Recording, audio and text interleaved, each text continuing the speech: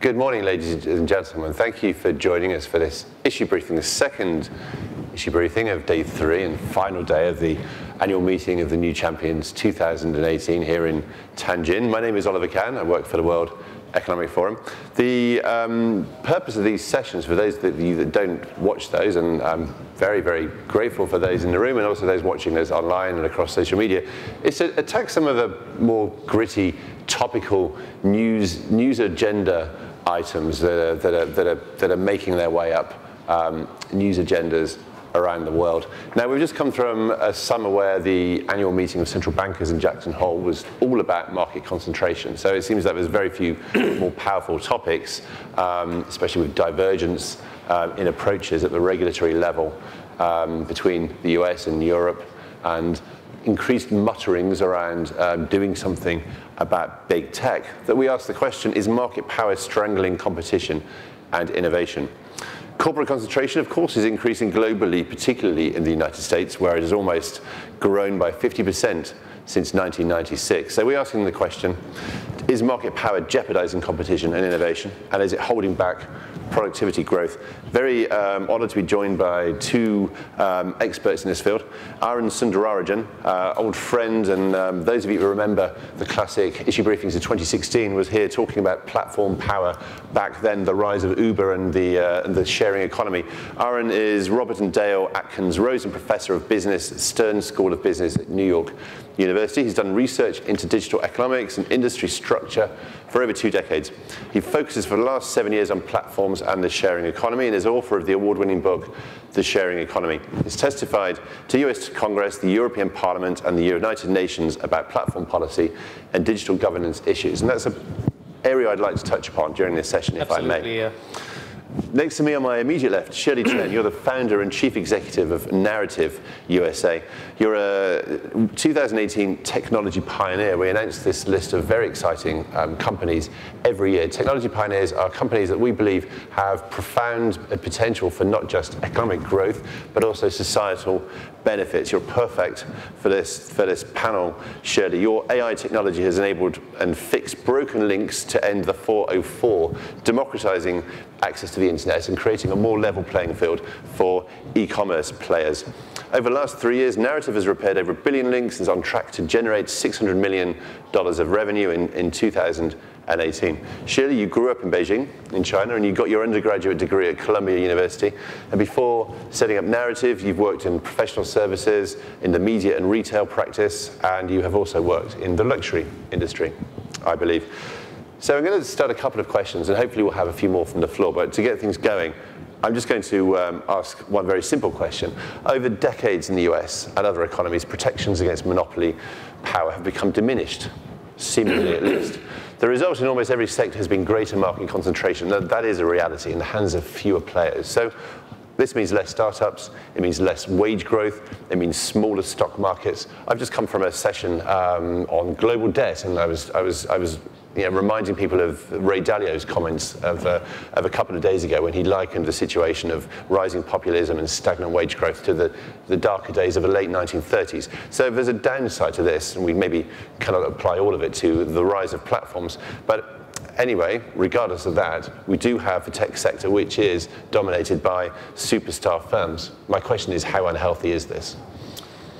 Maybe we'll start with you, Arun. Okay. You've been working on this field for 20 years, 7 years. Well, you know, I think the reason why we have this level of concentration in many industries, it's because of the fundamental underlying economics favoring sort of winner-take-most dynamics. And so Facebook is dominant because, in part, it makes sense to have one Facebook, not 6 Facebooks. The same thing with Google and search. Same thing with Amazon and retailing, the same thing with Airbnb and home sharing. That's part of it, but part of it is also, sort of traditional capital-driven sort of market power and concentration. So if you look at Didi in China or Uber in the United States, the underlying economics of the business do not favor sort of, one dominant player across the globe. These are sort of locally contestable markets. And so these are firms that have achieved a position of dominance by raising more money than everybody else. So, it's compared to the economy of 25 or 30 years ago, the underlying economics certainly favor concentration, and that's part of the reason why we're seeing it. I don't think that the protections have diminished. I just think that there is less of a political will until this year in the United States to apply the existing protections. And that's partly because of the political system in the United States itself, the nature of regulatory capture, the system of sort of corporate lobbying, that sort of leads to a situation where many government regulators are reticent about sort of applying existing protections. But part of it has to do with the fact that the protections don't really fit. A lot of antitrust law was crafted at a time where we were trying to regulate railways, or we were trying to regulate steel. And while we've updated them a little through the Microsoft case of 2000, the remedies still seem unsatisfying. Facebook has market power, but what does breaking up Facebook really mean? Do we really want to? And so because of the fact that the remedies don't really fit the goals, we are in a situation where there's reticence about applying the protections. Do we agree that this is unhealthy? Is that a given? It's good for consumers. You've already mentioned consumers like this. Well, yes and no. I think it's healthy to the extent that a tremendous amount of consumer value is being generated. I mean, Google is generating literally trillions of dollars of consumer value every year and capturing a relatively small fraction of it. And so while we have concentration, it's not all bad news for consumers. And this is part of the paradox, right? Because the framing of antitrust protection is often like, to do better by consumers, but consumers are fine. I think the unhealthiness comes from when these platforms become sort of an essential channel.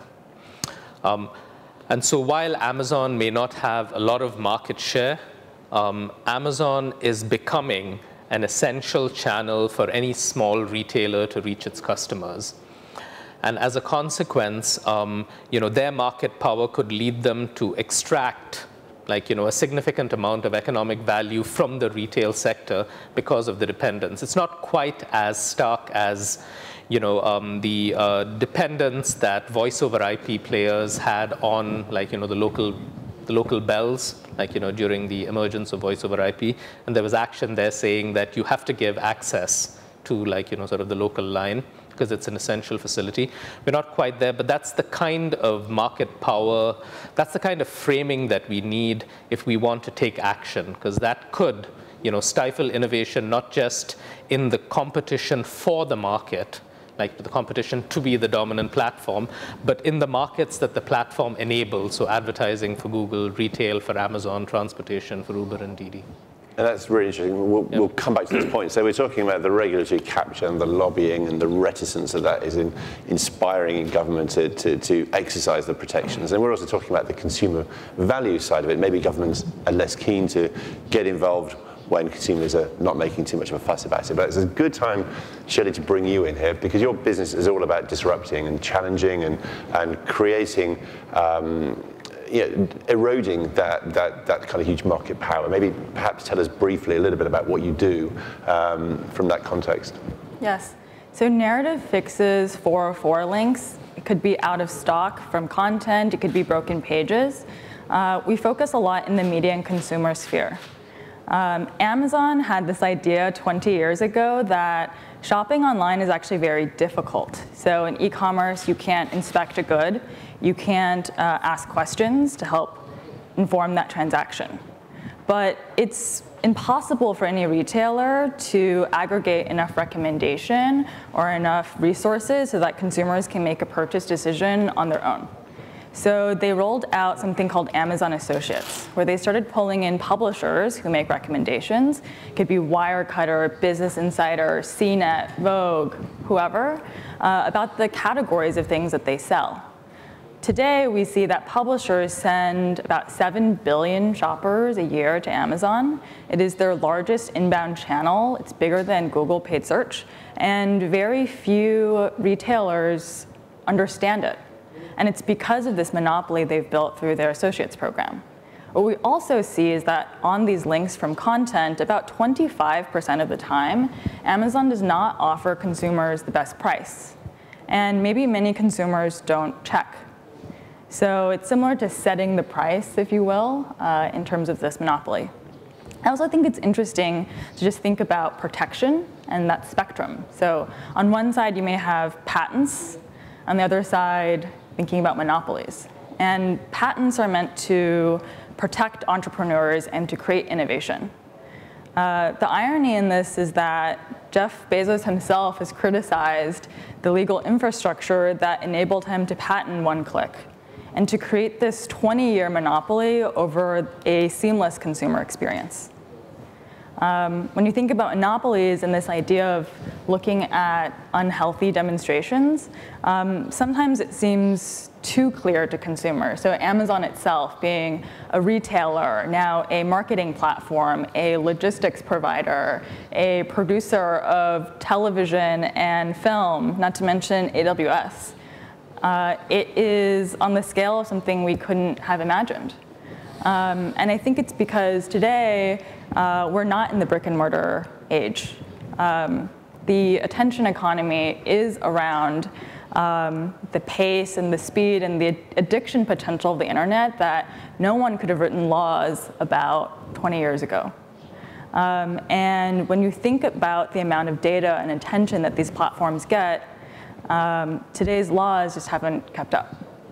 Yeah, in many ways, they've sort of become, if you think about the ecosystem that some of these platforms have built, whether it's Amazon or Facebook or Google, the kind of political power they have in society is approaching sort of almost government-like power.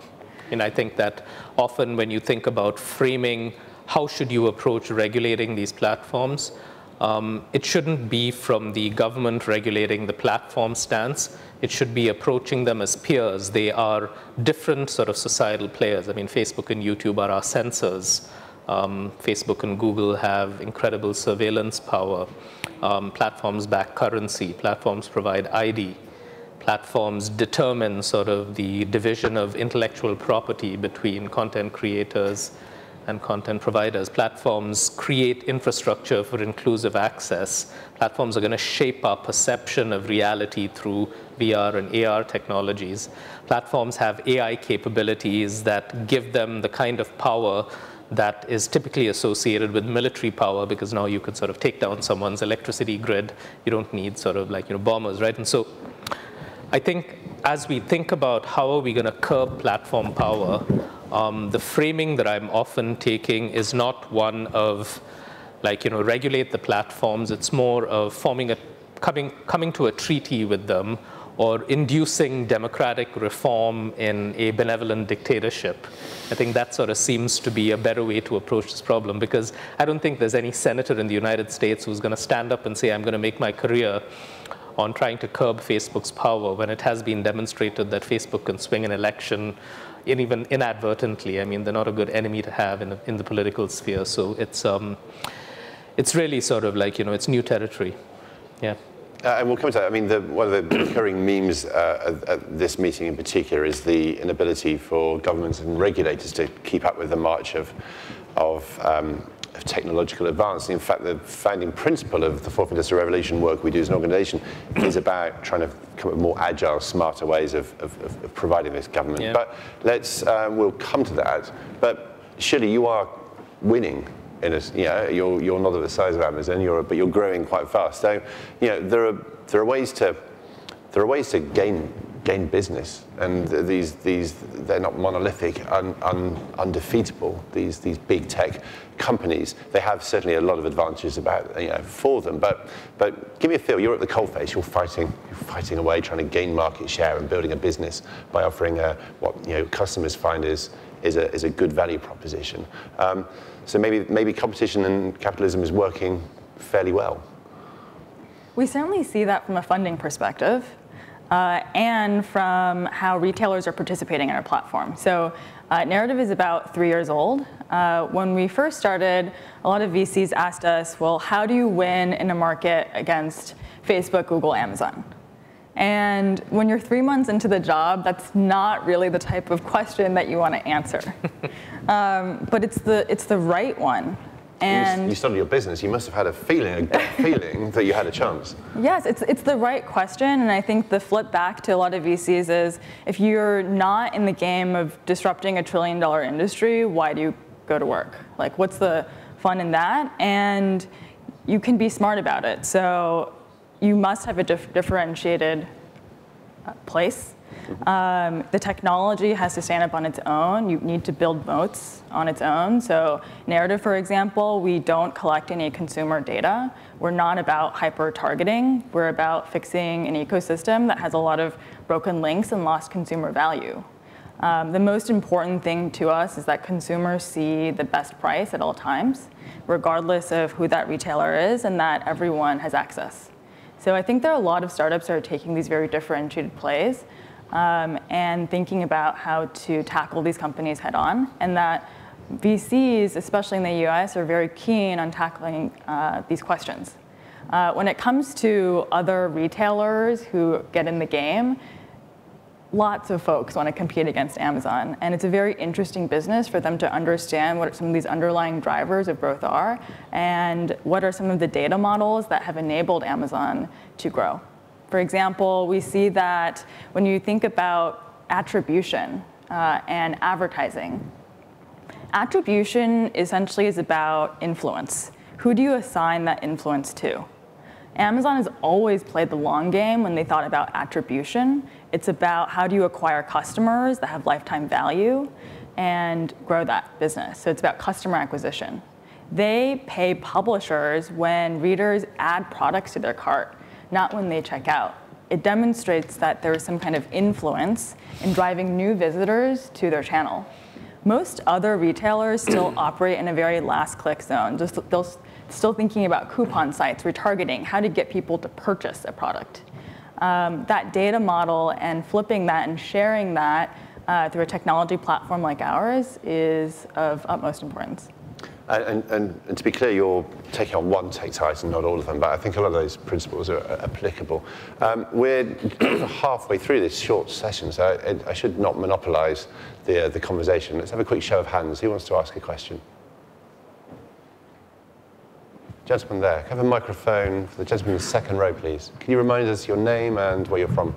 So, Carl Voss, I run a company called Soft Robotics, also a technology pioneer this year, so we're very honored to be here.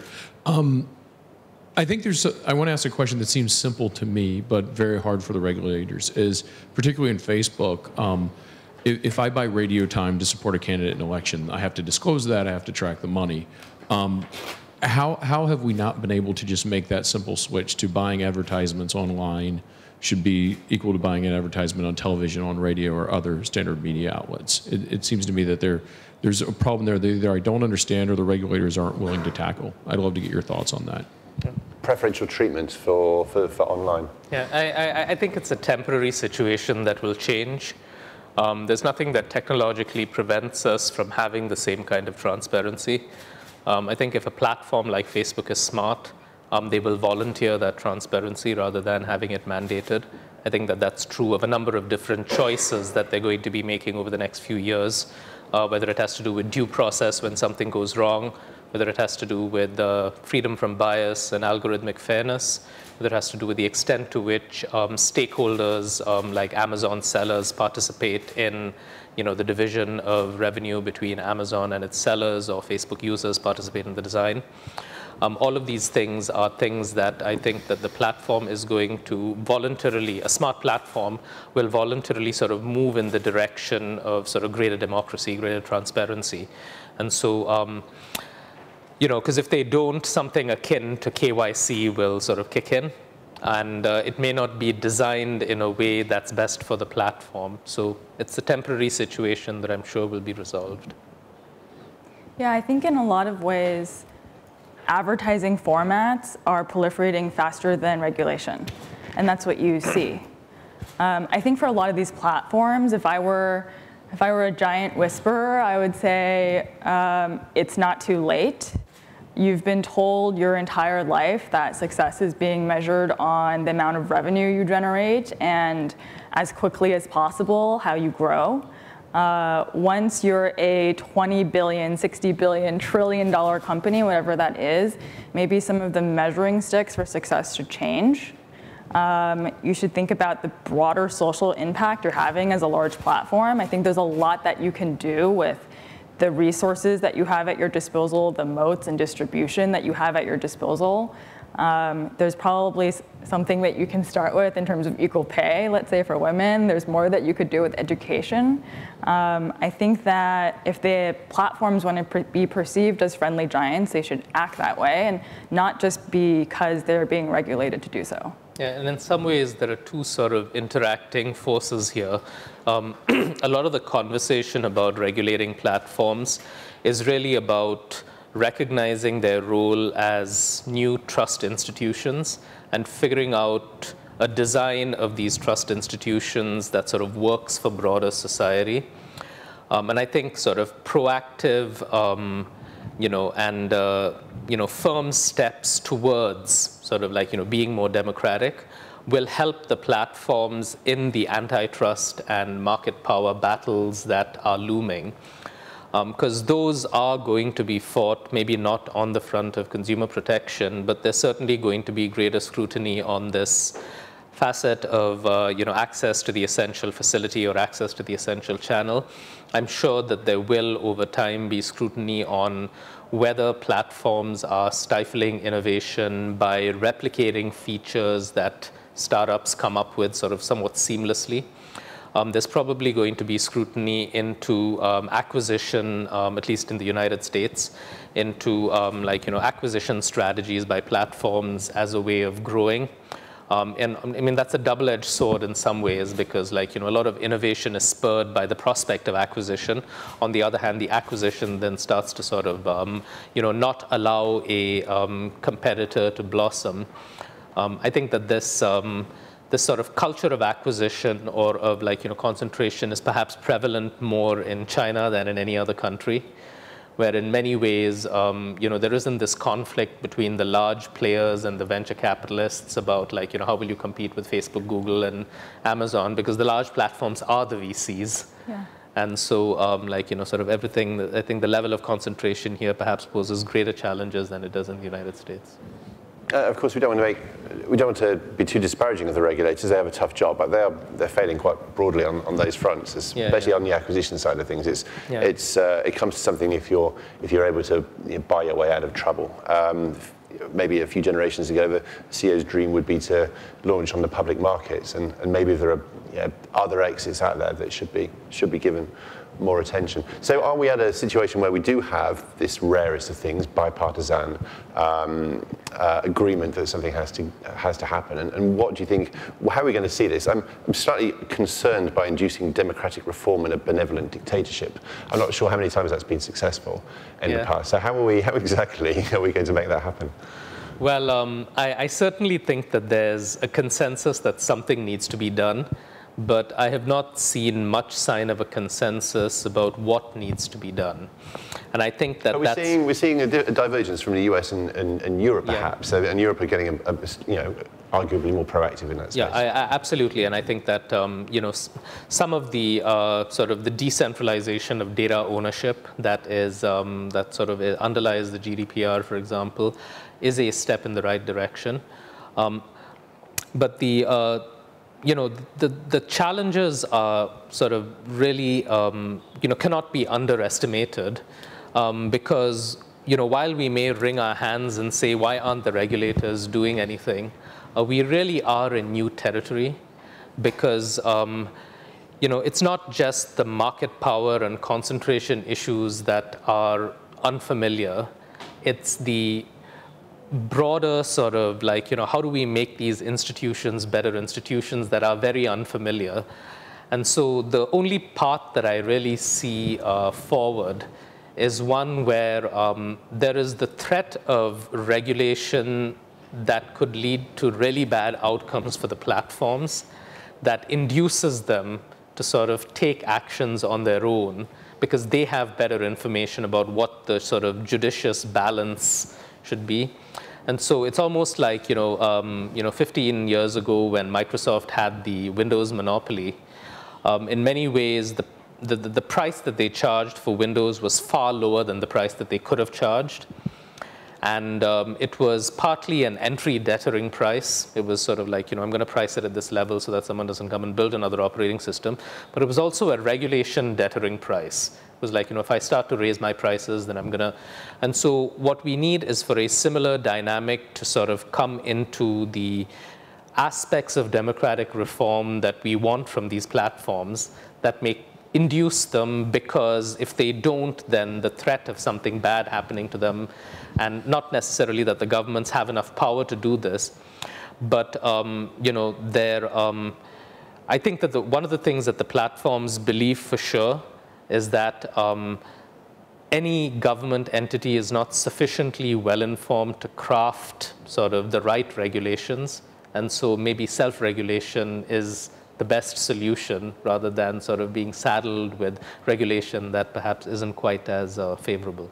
Okay. Yeah. So the choices are self-regulation, imperfect as it is, or regulation, which is imperfect. But we just have to understand that the power dynamics have changed. So, yeah. I saw the gentleman in the fourth row request the microphone. Thank you. My name is Tetsuro Fukunaga, actually from Japanese government. And I shall make this comment detached from my organization, but actually I'm curious. In particular, I want to ask a professor. Then, actually, you mentioned a lot for the antitrust or trust, creating a very uncompetitive situation. But how do you observe the recent situation of such a platform? In particular, not only U.S. but also China. We start seeing the very big tech giant platform are making the horizontal integration. Yep. They utilize their data, they utilize their capitals to penetrate into the other sectors.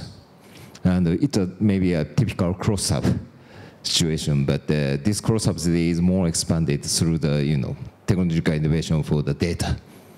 Then how do you, this is not a necessary situation for the just dominance. It's also some sort of a conglomerate type of the discussion though. How do you observe this current ongoing phenomena of the horizontal expansion of these platforms? Well, I think that it's it's fundamental to sort of the digital technology itself. The ability to sort of easily sort of gain dominance in one industry and then sort of envelop a different industry, move into, like capture a white space and then move into an adjacent industry by leveraging the user base you have, is far more seamless in the digital world than, say, if you're a steel manufacturer and you want to move into aluminum. Right? I mean, Amazon can leverage its user base on the consumer retail front and enter entertainment far more seamlessly because the product being delivered is digital and the interface is relatively uniform. So, I think that the dimension in China that is different is that it's not just sort of horizontal integration, it's also a concentration of ownership. You have sort of the Alibaba group and the Tencent group that are sort of building these massive ecosystems. And in the short term, I think that that has helped innovation in China because there's been ample venture capital. There have been sort of the deep pockets of the large players to be able to sort of like, put money into sort of the fledgling startups. And there's been like, sort of an easy exit strategy for a company that says that, well, let's start, and if we sort of succeed, we'll be absorbed by one of these giants. The concern I have is that perhaps it is limiting the ambitions of entrepreneurs in China. more and more I see tech entrepreneurs not going after giant markets the way that Didi did 5 or 6 years ago, but going after smaller niche markets, going after sort of little slices, raise some money, capture a little bit of a market, and hope that you'll be absorbed. And so it makes me worry that perhaps the kind of innovation that you need to solve big problems in the food sector, in the energy sector, in the healthcare sector, will not come from the startup industry the way that problems were solved in the retail sector or in the communication sector or in the transportation sector. It's 11:30 China's standard time, which if you work for a Swiss organization like I do, you would recognize as being one of the most egregious sins we're about to go over. But I want to go over time on this one because the gentleman here has put his hand up. We'll do one more question. Thank you very much. Claudio Ludlow from the Pro-Mexico Investment Agency. I originally had 2 questions, but if I answer only one, that's sufficient. One is regarding what Professor Sundararajan mentioned about how are the Western firms going to react to the unfair advantage that the Chinese champions will have, that I would say, euphemistically speaking, there's more freedom to access the data in China that there is in the Western world. And the second question will be regarding you mentioned the political power of the Google's, Amazon, etc. But concomitantly, there's a backlash, and I hear increasingly specialized firms, auditing firms, talking about Amazon tax, Google tax, etc., as a political backlash nationally, basically to defend national industries and interests that are basically going to suffer from the disruption. Okay. Both really good questions, so let's try to answer them briefly. National champions and the effect you have if you level a playing field in one area, not in another, and that playoff between the political power of a platform and the backlash that some people feel is coming. Okay, real briefly, so I'm a glass half full kind of guy, and so one of the things I'm optimistic about is sort of the loosening of barriers by the Chinese government for American and European countries, especially in the tech sector, to operate. I mean, this may be one of the positive sort of unintended consequences of the trade war, that it may sort of cause them to step back. And so I'm cautiously optimistic that that situation will get better over time rather than worse. In terms of balancing political power, it's a difficult balancing act. I don't think that the platforms have embraced yet sort of their new stature in society. And I think that we're going to enter a phase where there'll be sort of jockeying for power between the platforms and nation-state governments in sort of the same way that you saw happen in medieval Europe between the Catholic Church and the nation-state governments. Because I'm not saying that Facebook is the new church by any means. I'm just saying that the political power that they will have in the future may be comparable. So I think they'll weather the backlash and just sort of assume the mantle that will sort of be part of their destiny in the long run. And I think part of the question is, are these ruthless juggernauts that consumers love? And the tension and hesitation, I think, is that every day hundreds of millions of consumers use and love these products. In some of the platform extensions that we talked about in terms of entering new markets, I think that's a place where regulation becomes more clear. Sometimes it is not just in terms of the platform, but in terms of its mindset. When you think about the way Amazon goes after new industries, the amount of money it's willing to lose and offset with a different part of its business, that's a totally different mindset than a company that is purely competing in that single market. And I think ultimately governments represent people, right? So people need to see and reflect some of the topics that we've been discussing. In the US, there's a lot of news right now around Amazon's second headquarters. And cities have been lobbying for these headquarters. They've been creating tax cuts.